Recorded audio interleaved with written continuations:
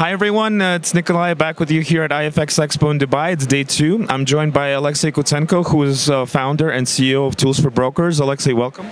Welcome, Nikolai. Thank you so much.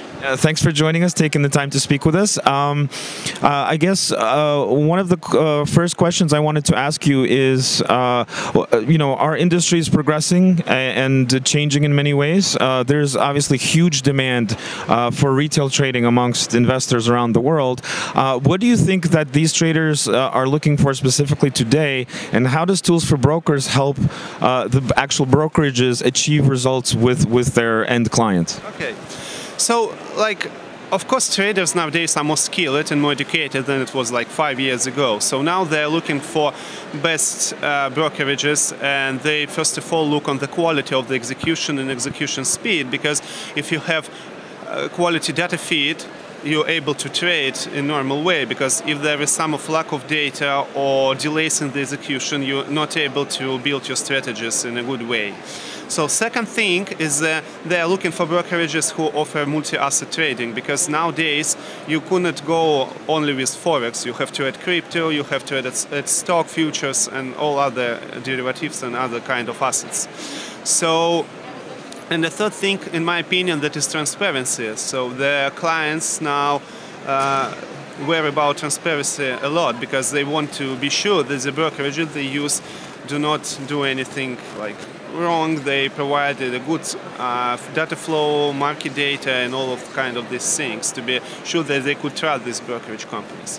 And in Tools for Brokers, we are offering different kind of solution to help brokerages to make their business. First of all is, of course, Trade Processor. It's our bridge system which allows to connect to different liquidities, to manage risk management, and to provide multi-asset trading, because our Trade Processor is linked to different kind of liquidity providers who offer you Forex trading, stocks, CFDs, crypto, and other instruments.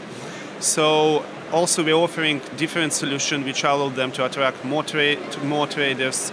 For example, we have a pump system which allows them to attract not only traders by themselves, but people who want to invest in someone who more skilled in trading by themselves, because not every single person able to trade, because sometimes it's difficult to take with your emotions, and it gives some issues with them. So they're interested more in social trading, something like PAM. So also we provide different technology things like regulatory reporting tools, which allow them to also show best execution reports, which show the clients of the brokers about the transparency, how they execute, and all these kind of things. And in total, we provide turnkey service for the brokerage, and this allow them to make their business stronger. That's great. Thank you for those insights. You mentioned Liquidity Bridge, that solution, and also Trade Processor is in very high demand. What are the latest enhancements for those services that you guys offer?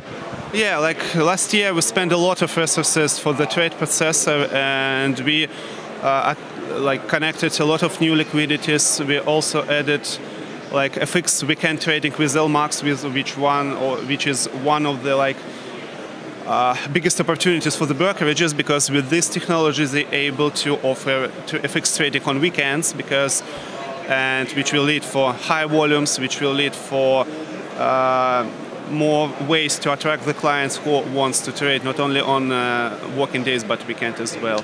Also, we have added a synthetic instrument in Trade Processor, which allow brokerages to create specific instruments based on data feed they have already, and provide very range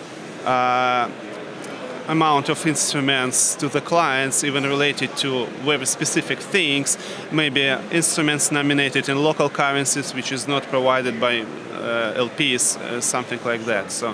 So all of this brings additional opportunities, and we're going to expand our features in the Trade Processor all this year, next year, and we see a huge demand, and we see a huge growth in this market. So I think it's Trade Processor currently our main product, and I think that it will be our main product for next few years for sure.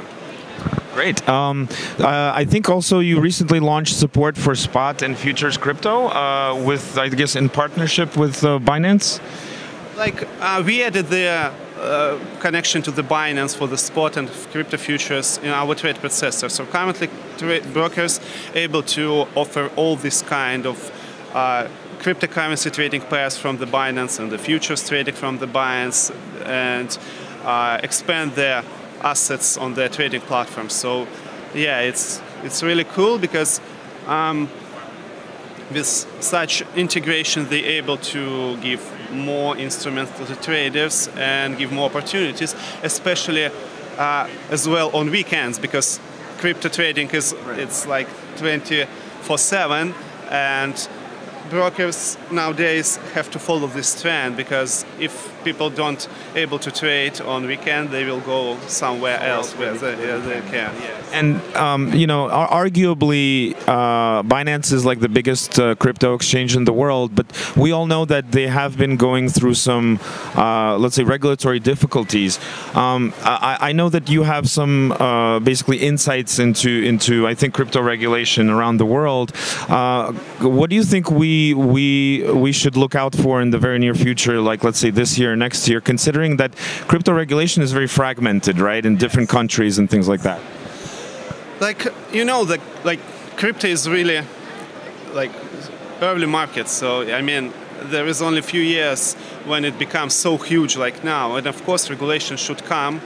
And what we see right now, of course, there's some lack of regulation in some regions, something in a gray area, and Binance also have a pressure of the regulation in some regions. They change the entities and etc. But what I think that like regulation is good for everyone, because when it's regulation, everyone understands the rules and could follow it, could follow the rules, offering and offer quality service to the clients. So I think that currently we are in a stage when the regulators and the big players like Binance, they're searching for some balance. They're just trying to find a way how it should be regulated. So regulators make some things, changes in the regulation, then the big players react on it, and that's it. So I think it will be like a bouncing ball between them for like maybe next few years, and then we will have a stable regulation in cryptocurrency area as well. Very, very interesting. Thank you. In your experience with prospective clients, do you agree that some brokers have a tendency sometimes to overlook like risk management tools and things like that when they come to you for advice and support? Yeah, of course. Like risk management is one of the top questions of the brokers right now, because they all think about risk, and they, especially when they start to offer multi-asset trading, they have to be more skilled in risk management in different areas, because you understand that risk management, like in Forex and in crypto, is totally different, because when it comes to crypto, you have to be so careful with everything, because one mistake could bring you huge losses. So of course they very interested in risk management system, and like in our trade processor we provide this kind of tools which allow you to manage your risk, to switch between A book, B book, to see your portfolio, to understand how your traders trade and manage different kind of strategies which allow you as a brokerage company to achieve your risk strategies and make it safe for you especially.